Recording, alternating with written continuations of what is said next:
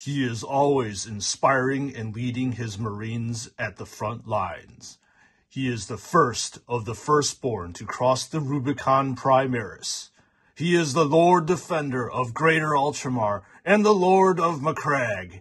He is Marneus Calgar. Welcome on in, brothers and sisters of the chapter. This is Spruce and Studs, and obviously today we are going to be taking a look at the very highly anticipated release of the action figure of Marneus Calgar from JoyToy. Just in case if you did not know, Marneus Calgar's action figure is actually based off of the regular Primaris aggressor, so I'm pretty interested to see what improvements JoyToy has made based off of the regular base figure. So without further ado, let's just jump right into the review. Let's see what the Lord of Macragge has to offer. Time for the big reveal. Beefy. Popping the top. And here we have the Imperium's first chapter master that we get to take a look at and review. And I'm actually quite surprised because this chapter master is completely in one piece.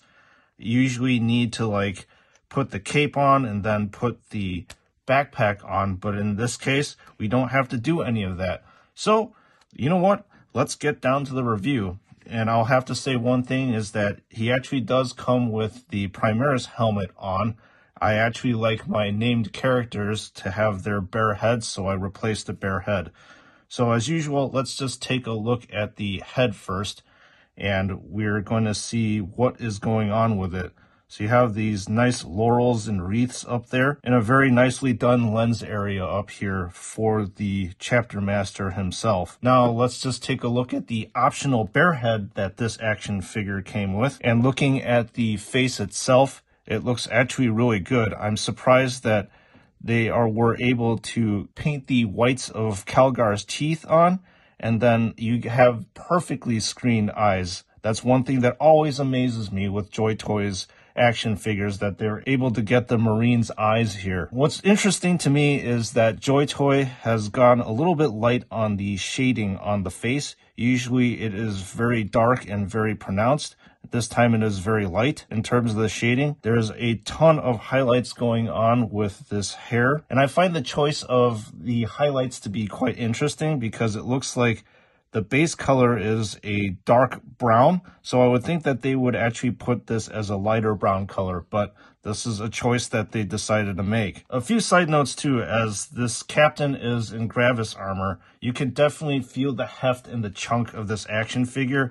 He is very, very bulky and very, very heavy compared to the rest of his Primaris brethren. And let's taking a look at the Aquila on the pauldron. It is very beautiful and very ornate. There is a lot of texture and raised detail that you typically do not find on any other Space Marines. And of course that would be the case because, hey, we're reviewing a chapter master over here and he deserves the best, right? Another thing too that I'm just observing throughout this whole entire action figure is that I guess JoyToy went very, very light on the shading too. Typically this area, especially between the wings over here, there is a bunch of shade that's going on. But in this case, there really isn't very much, and they went very light on it, just like with the head.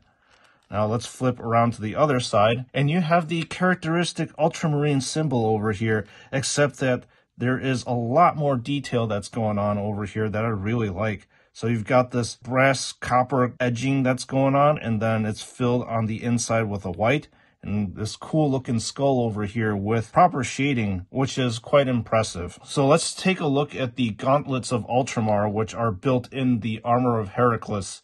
And this is a very, very interesting thing that's going on over here. So what I find that's very cool about this gauntlet is that you have the empty casings being spent out of this bolter, which is very cool that I haven't seen. And you see this gigantic ammo belt all the way to the back of the backpack over here. And it is the case on this side as well. So with the bolter itself, just like with the rest of the Space Marines, you get the characteristic weathering that you would find on a Primaris bolt rifle. So you have this very dark gunmetal type of color, and then it has been highlighted with a very light silver, as you can see here. I'm also quite amazed at the level of detail of painting on this cabling here. The perfect spacing of the black and the yellows are very, very nice. And looking at the power fist itself on the Gauntlet of Ultramar, you have a ton of detail also that's going on.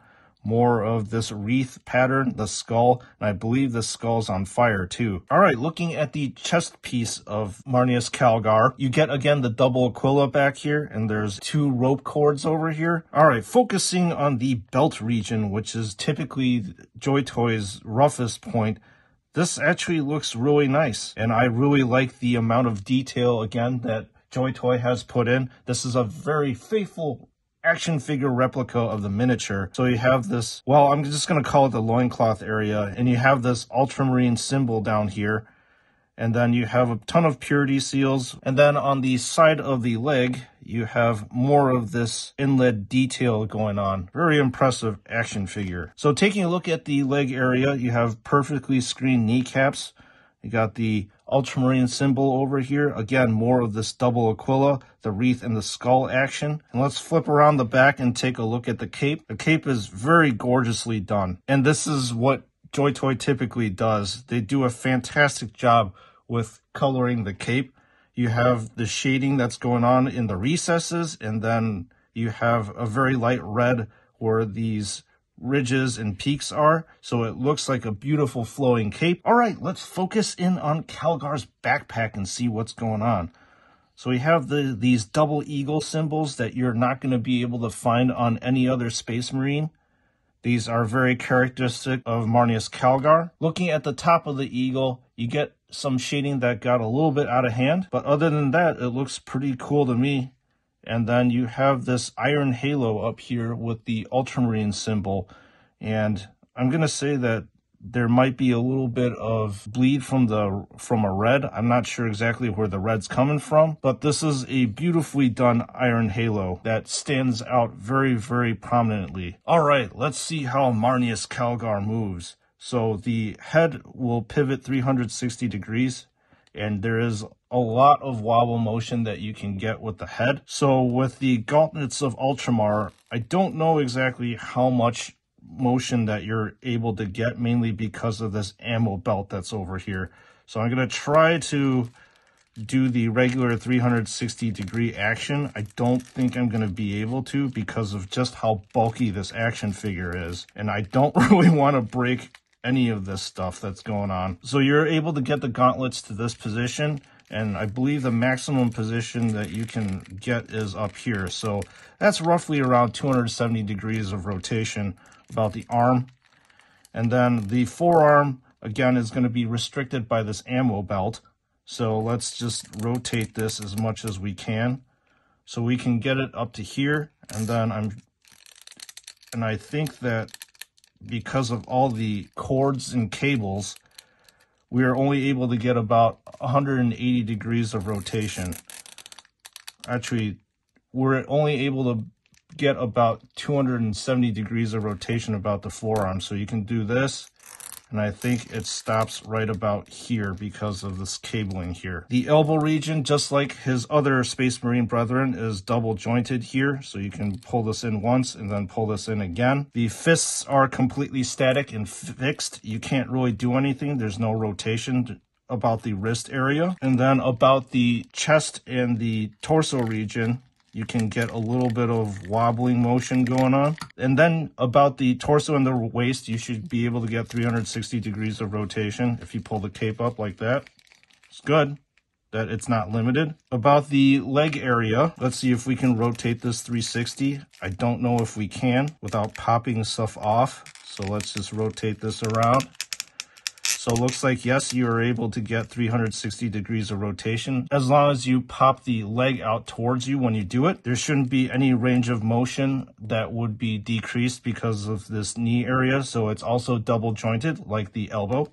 So you do this, and then you do that again. And then more wobbling motion going on with the ankle area. And unlike his other brethren, there is no added toe motion that allows you to prop the toe for, I suppose, advanced posing. All right, Chapter Master Calgar is finally reviewed, so let me wrap this up as usual. All right, brothers and sisters of the chapter, what do I think of this action figure? Well, I think it is a very, very good representation of Marneus Calgar to the finest detail. Everything has been translated from the miniature form all the way up to this larger action figure form. I really like the gauntlets of Ultramar, especially the one that has the bullet casings being spewed out of it, which is a very cool touch that they did. I really like also how they were able to translate the face from the miniature all the way up to this scale too.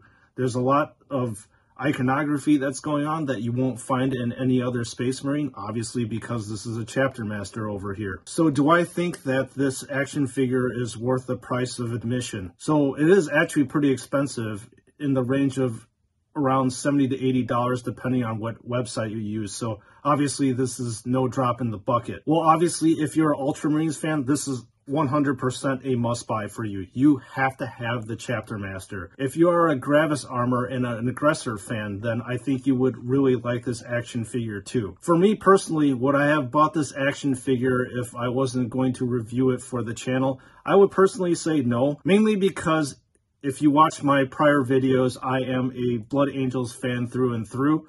And also, I'm not really much of a fan of Primaris Aggressors or the chunky armor that they have. Couple that with the fairly high price tag, I would, like I said, I would say no. But again, I will leave that decision up to you based on what you have seen me talk about during the review. So anyways, this is Sprues and Studs. I hope you enjoyed this review. And again, thank you so much for your continued viewership and you putting up with my extreme criticisms at times. I'm very appreciative of all your support. And as usual, I will see you all in the next one.